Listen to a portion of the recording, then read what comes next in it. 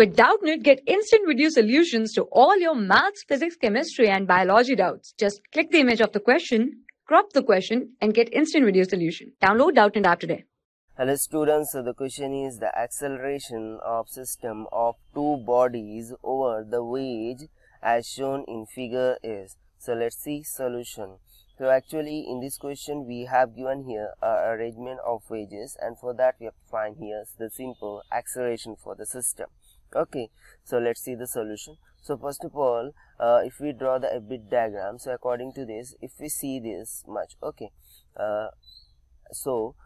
if this is 37 degrees, so ultimately this much angle, if this is 53 degrees, so this much angle will also become 53 degree. Okay, so according to this, the force will be in this direction can be given by 2g sine of 53 degree, right? And the force in this direction, okay, in this direction can be given by 2g sine of 37 degree. Now to find these forces, what we need to do, that is, as we know that the tan 37 degree is equals to 3 by 4, right? Now if we draw the triangle over here, okay, so let us assume this triangle in which we have given here this angle is 37 degree, this much angle is 52 degree. So according to tan 37 degree is equals to 3 by 4, this side will become 3, with this side will become 4, and ultimately this side will become 5.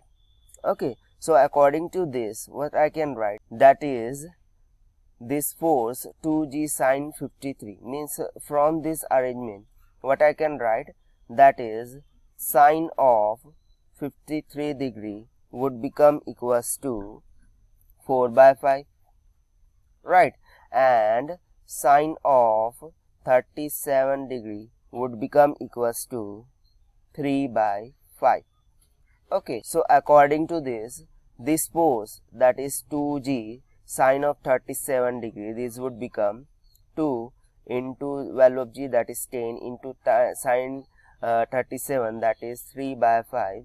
This will become 12 Newton, right? And similarly this force will become 2 into 10 into sine 53, that is 4 by 5.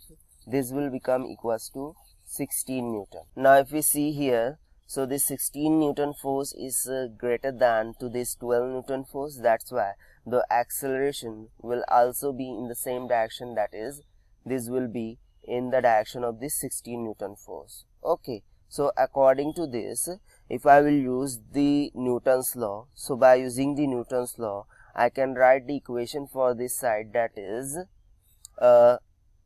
16 minus tension T. This would become is equals to mass into acceleration, that is 2 into A. Let this as equation 1. Similarly, for this side, I can write the by using the equation of Newton's law, that is T minus 12. This should be equals to mass into acceleration, that is 2 into A. This would let this as equation number 2. Now if we add equation 1 and 2, so this T will get cancelled, and 16 minus of 12, this would become equals to 4 times of A, that is A would become is equals to 4 divided by 4, that would become equals to 1 meter per second square.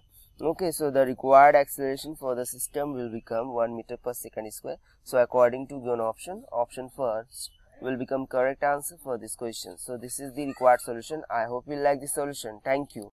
For class 6 to 12, IIT JEE and NEET level. Trusted by more than 5 crore students. Download Doubtnut app today.